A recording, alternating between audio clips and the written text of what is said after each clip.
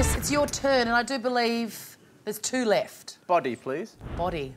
Have you ever eaten food that's fallen on the floor? I must be disgusting, because, yeah, all the time. It used to be... It started off as a 3-second rule, which then got pushed out to 5, and now 7, and I think it might even be 10 now. But, yeah, I'm... Depends which floor. Okay. No, fair point. I mean, if you... No, this is going to sound weird again. No. So if you sat having a number 2 in someone else's house while you're eating the sandwich that they've made for tomorrow's work lunch, then it may be different. What if you were really, really hungry and there was 1 cheesel and it had been on the floor for an hour? You would eat it. I've actually eaten half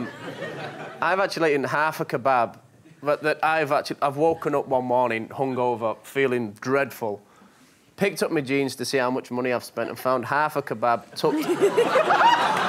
I must have been eating it that night, and then I've just gone, and I've put it in my pocket and actually back in the microwave and ate that. So yeah, probably would, yeah. Yeah, you're a definite yes. Yeah.